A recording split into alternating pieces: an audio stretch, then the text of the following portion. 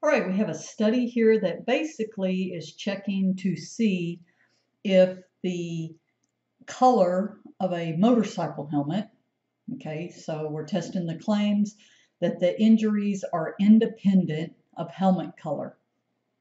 So in other words, we want to test injuries and helmet color are independent versus no, we think there's something to do with the actual color that they are dependent.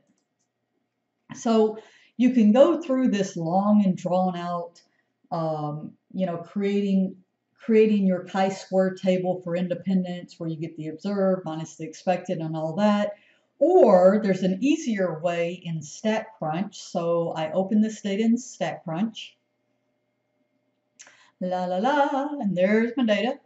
And from here, I go to Stat, and I want to go to Tables. This is a contingency table. Hello.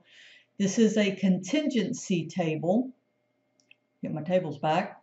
And this is with summary, because I don't have all the data. I just have it summarized. And now I select my colors. What I have to do is I have to hold Control down. And the first time I did this, I got it wrong because I forgot to scroll down. Ah, there's another color. And then my row labels are variable 1. You can kind of see that there. Those are the rows. And just to be sure down here that you're doing a chi-square test for independence. I hit compute, and this automatically gives me both a test statistic of 12.151, 12.151, and it also gives me the p-value, which they didn't ask for, but I can already see, it says test 0.01. I can already see that the p-value is a little bit bigger than 0.01. But what they want you to do is they want you to test it against the critical value. So to find the critical value, you look in the chi-square table. To get the degrees of freedom, you take the number of rows minus 1 times the number of columns minus 1. So there's 2 rows, 1, 2, 3, 4, 5 columns. So 2 minus 1, 1, 5 minus 1, 4.